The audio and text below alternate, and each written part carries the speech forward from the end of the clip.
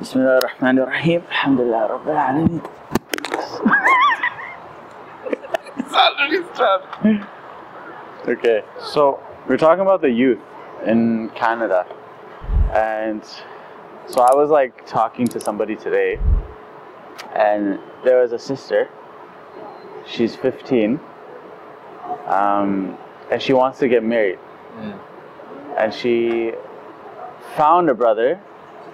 Everything appears to be good. He's practicing brother, seeking knowledge, has the intention to go to a Muslim country to seek further his knowledge, and eventually want to make hijrah binna ta'ala. So it's kind of like everything that me, as a guy with daughters, I would want a guy like that for my own daughter. And I'm trying to think, like, if my daughter came to me, you know, with that kind of a guy, I'd be like, okay, alhamdulillah, let's make it work, right? Yeah. Now her family, because of her age, is kind of like putting obstacles for her, like making it hard for them to get married. And I'm just thinking, like, what are they expecting this 15-year-old girl to do now, if she's not going to get married? You mentioned that when you were in high school, because where'd you come from? Afghanistan. And you were there up until what age? 17. So 17, you came here you were in Surrey? I was in 𝗕𝗲𝗿𝗀𝗃𝗲𝗿𝘀. Yeah. 𝗕𝗲𝗿𝗃𝗲𝗿𝘀. Yeah. So you went from Afghanistan, relatively conservative, relatively like right in their values, very Muslim in nature, to Canada. Yeah, subhanAllah. What high school did you go to here? 𝗕𝗲𝗿𝗃𝗲𝗿𝘀. 𝗕𝗲𝗃. Yeah. This is the most Canadian name school. SubhanAllah. Yeah. So, like, what was it like going from, you know, Afghanistan, Islamic environment, to 𝗕𝗲𝗃 Secondary? SubhanAllah. It was a big culture shock for me, you know. I mean, it was, you know, the difference, subhanAllah, in every single thing. And as men, for me, as a man at that age, was because there was no segregation between men and women, the boys and girls, you know. In Afghanistan, we have that. You have segregated schools, right? Yeah, so it's very difficult to, you know, contact the sister or have access to, you know. But here, subhanAllah, it's to the point where, you know, even though you don't want it, they come to you. They come to you? They come to you, basically. And there's too much pressure. You have to basically fit in. You have to talk like them, and you have, if you are in that group, otherwise you are just a lonely person, maybe sitting in a library in a cubicle, you know, with no talk or contact with anyone. Yeah? So it is difficult, and subhanAllah, we have so many sisters, the sisters you mentioned, so many brothers and sisters in that situation, circumstances where parents are an obstacle, you know. That's what I'm thinking, right? Like if my daughter comes to me at 15, and with the condition she's already baligh, and the brother I've checked and I have no issue with him. Yeah, Bismillah. Bismillah. Yeah. Like, what am I gonna? I'm gonna be answerable before Allah subhanahu wa ta'ala if I say no based off of culture, off of society, off of my own upbringing, that is believing that a woman cannot get married until she's above 25. Like Canadian society in general has that like perspective, like, oh, if you get married below 25, you're young. You know, whereas like if you're getting married after 25, your biological clock is almost halfway gone already. To have children and to, you know, How do we address this issue where the parents need to understand, or the parents need to put themselves in their kids' shoes, that it's difficult for them. If you wanted to protect them from haram out there, which is very easy to get, to be like, let's say, making dawah programs in masjid, inviting the parents to those programs or halaqats in order to educate them Islamically, to understand that, hey, this is what it is. You might not feel it, but it's very different for youth who are 15, 16 and 17 years old. I think that's what it has to, like, it's a very, it's a like sensitive topic for parents, because how do you talk about teen sex culture with parents? Like, first of all, it's already like an awkward conversation as it is, right?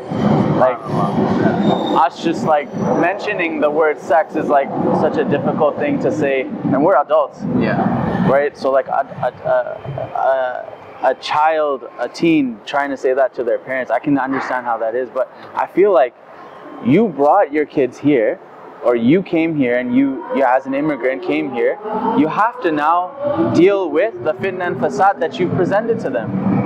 So I feel like there has to be workshops in the masajid dedicated to like the realities of high school for Muslim youth in public school.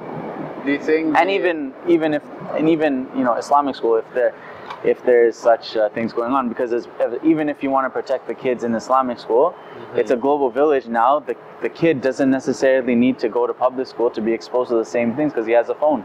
Yeah. That just exposes him to the same, fitna and fasad that he is supposed to be protected from in Islamic school.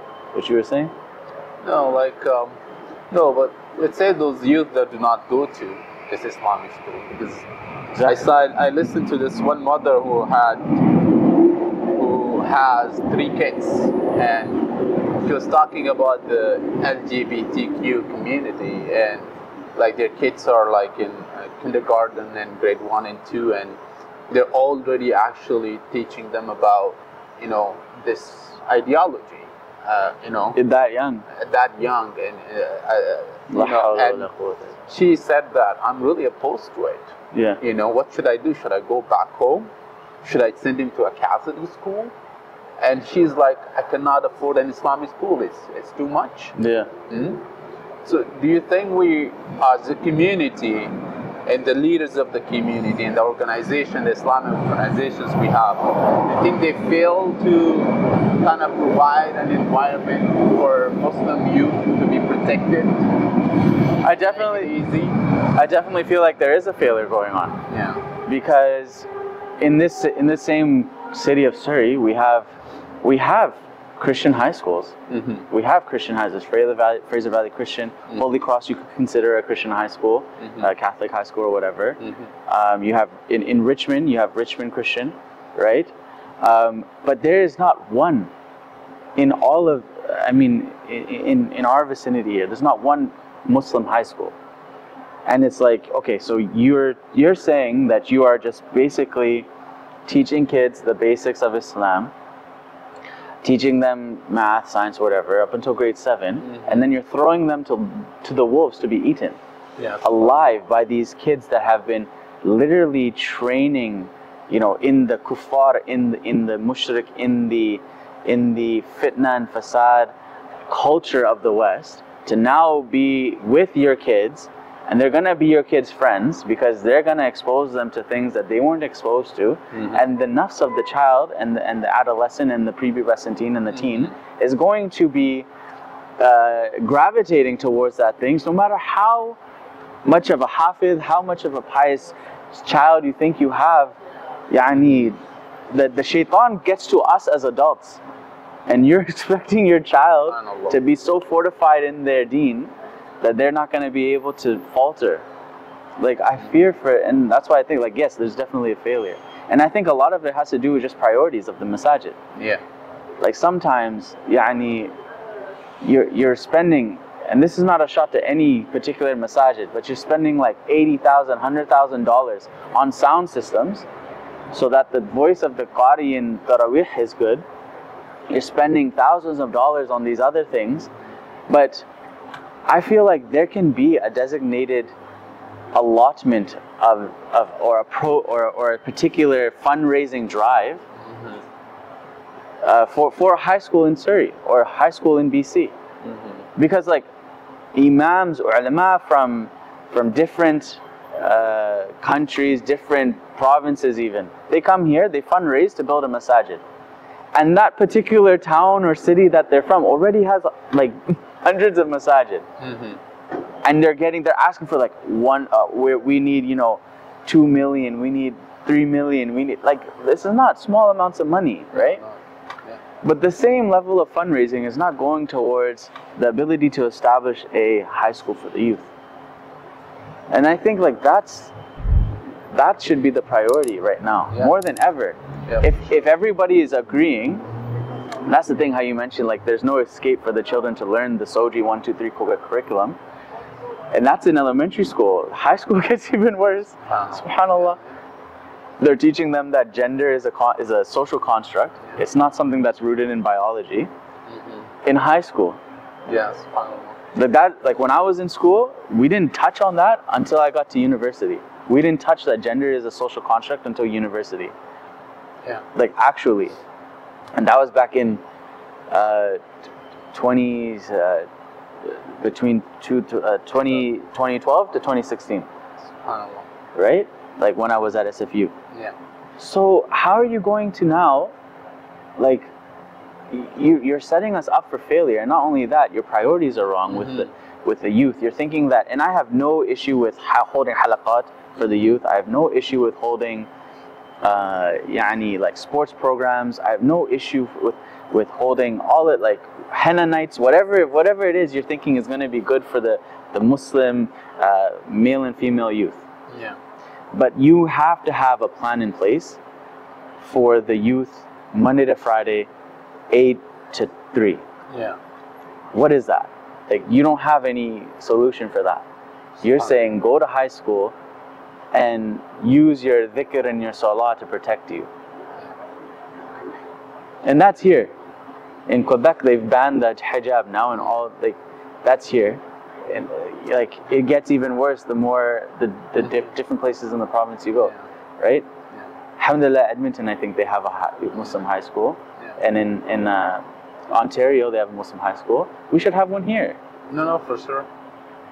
Do you think we don't have enough at the moment? I think right now a few brothers I know who are sending their kids to Islamic schools. You know, the waiting list is too long because you have to register your kids for the age of what, 2 or 1 before your baby's when you find out you're pregnant. That's when you need to like be like getting them on the list. There's also another dilemma with maybe some of the Muslims, they do not want to send their kids to Islamic schools, and these Islamic schools or the leaders are thinking that since we do not have enough enough students, then they might be thinking there's no need for high school.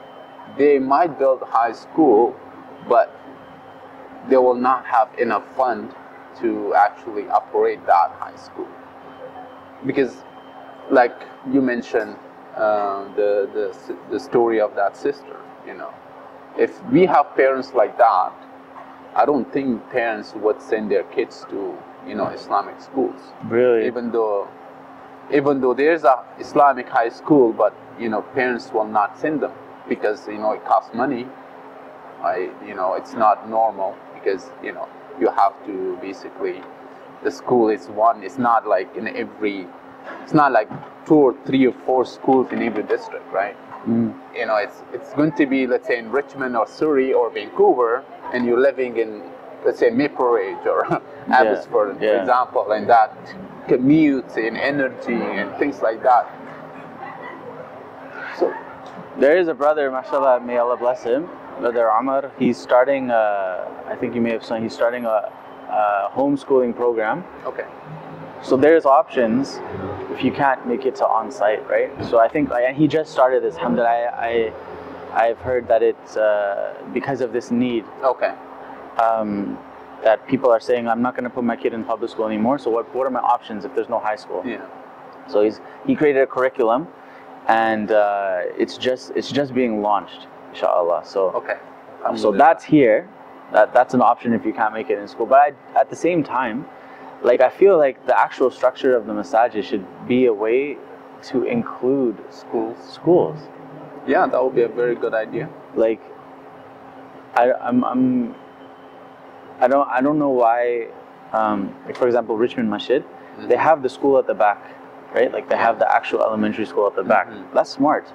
Like, that should be a blueprint for every masjid organization out there. When they purchase a property of land, they're thinking, okay, we not only need the masalla, the masjid, but we also need the madrasa. We also need, like, the actual, like, high school / like elementary school for the kids, so that they have, like, it's a one-stop shop kind of a thing. Yeah. It shouldn't be the case, like, where you have to travel so far just to do these things. And it makes it easier on the parents then too, because the same place they're coming for their daily salah, they're picking up their kid from. Yeah. That's what, like, and that's the thing, like, I've only been Muslim here for, like, you guys are all experienced in this, like, going through the years of being a Muslim and having these shortcomings. I was surprised that that there was this much of a lack of support for the youth in the deen that is the correct one. Yes. Like, the Christians, they have the support for the youth, and they're upon batil. You know what I mean? Yeah. Like, obviously the atheists have the support for the youth because they have the universities that go up until whatever. And they have no issue, they have no sharia.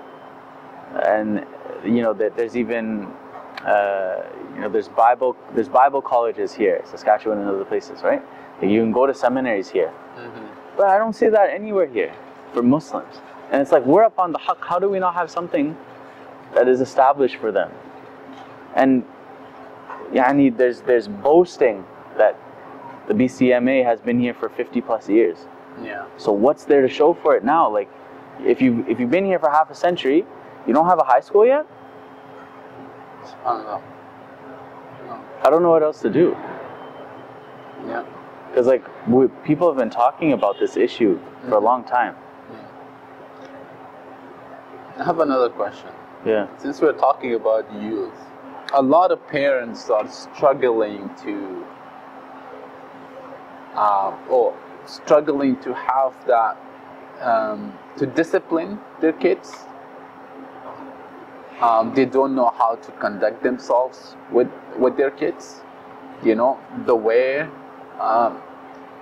because we're living in an environment where the youth are exposed to so many haram things, and the parents will need to find a way or be wise enough in order to have them under their wing, like control, But most of us, who are recently, who are immigrants, and they have this back home mentality, Yeah. How do you basically approach this issue here in the West? How would you talk to your kids? How would you address an issue? Because most of the immigrant parents, they're too shy to address some of the issues we talked about. Subhanallah. See, I don't know what that's like. Yeah. Okay. Like, me personally, because like coming from dalala and misguidance and not being Muslim to Islam, it makes it easy for me to talk about those things which are not Islam, right? So I feel like the only way to actually get these parents to kind of wake up, and I'm not advocating for parents to be exposed to any haram material. I'm not saying anything like that, but I think there needs to be some sort of, maybe a documentary that they can watch where it's like realities of high school. realities of, of these things.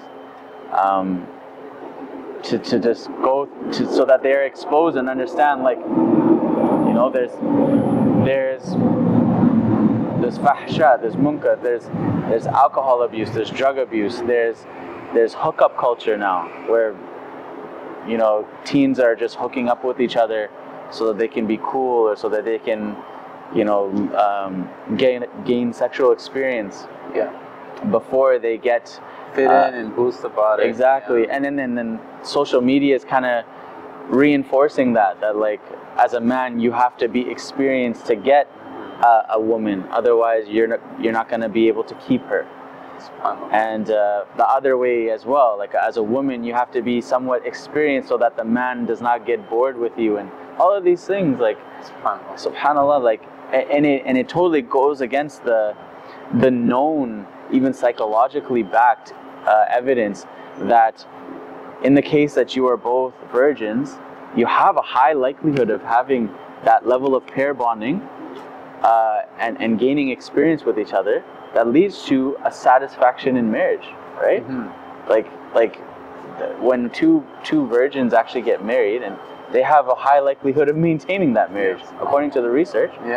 So it's like, I feel like parents need to have some sort of a wake-up call. And I don't know if that's like an actual documentary that is produced to actually just give them an insight, and you can blur all of the haram scenes or whatever. But just like, if like, and me and like, if you just took a camera and walked through a BC high school, a Canadian high school, during lunch, what would you see?